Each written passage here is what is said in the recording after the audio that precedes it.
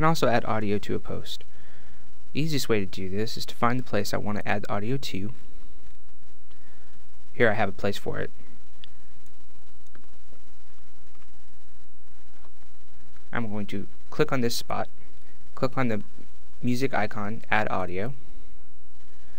I'm going to select a file from my hard drive. I have a small podcast right here. Click open. The podcast appears. I'm going to click file URL here, and then I'm going to insert into post. This looks like just a regular link, and that's fine for now.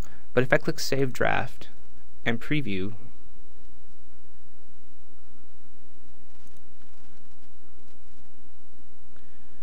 scroll down to where I've added my audio, you'll notice that the link has become an audio MP3 icon. I can click on this icon, my podcast will start playing.